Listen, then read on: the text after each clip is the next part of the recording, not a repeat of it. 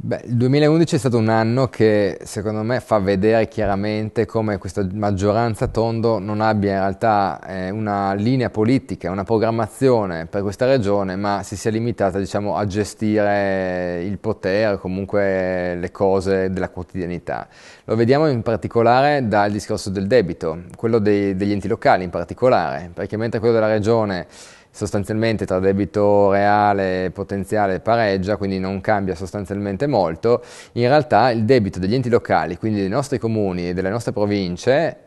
è andato ad aumentare. È aumentato notevolmente perché è fuori controllo, cioè la Regione non ha attuato sistemi, diciamo, legislativi per premiare quei comuni invece che stanno nel patto di stabilità e che quindi non spendono più di quello che hanno, ma appunto non ha diciamo, normato minimamente questa cosa qua e anzi nell'intenzione dell'assessore alle autonomie locali De Anna, in base a quello che ha detto in commissione l'ultima volta, addirittura vorrebbe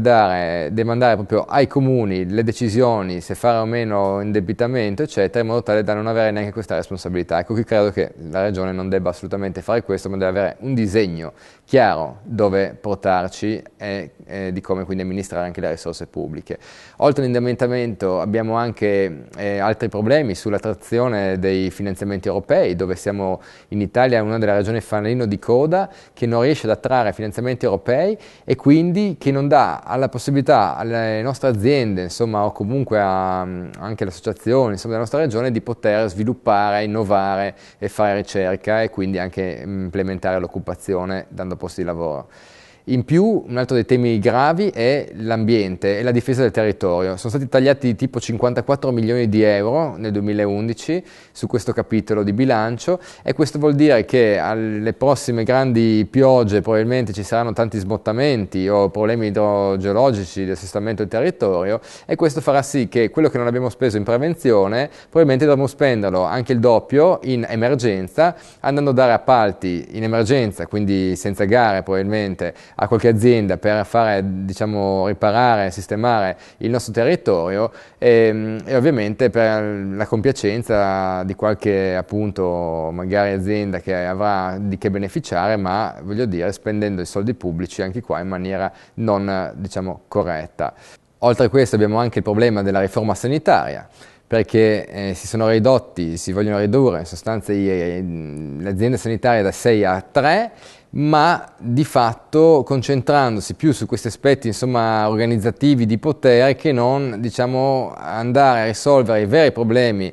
che sentono i cittadini, a partire dalla medicina di base piuttosto che dalla continuità socioassistenziale che oggi non è garantita al meglio e quindi in sostanza anche in questo ambito abbiamo un cattivo esempio, peraltro perpetuato con anche abbastanza arroganza, perché ricordo che la Commissione non aveva neanche finito l'esame di questa proposta di riforma sanitaria e si è voluto portare comunque in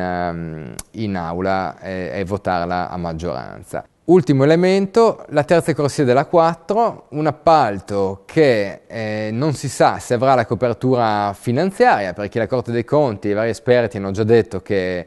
non si sa se questa opera riuscirà a essere, diciamo, cantierizzata, però intanto ipotecherà per i prossimi 20 anni il bilancio della nostra regione, incidendo in maniera sostanziale su quello che potremo fare, sulla libertà di movimento quindi che avremo nei prossimi anni. Quindi un 2011 ma anche un 2012 che ci lascia un'eredità pesante proprio nei prossimi 10-20 anni, vista anche la crisi economica, e quindi una maggioranza tondo che noi, insomma, bocciamo a tutto fronte perché crediamo abbia già ipotecato il nostro futuro e non ci abbia garantito, insomma, quelle speranze, quelle prospettive che invece un politico dovrebbe poter garantire proprio pensando alle future generazioni e al futuro del Paese.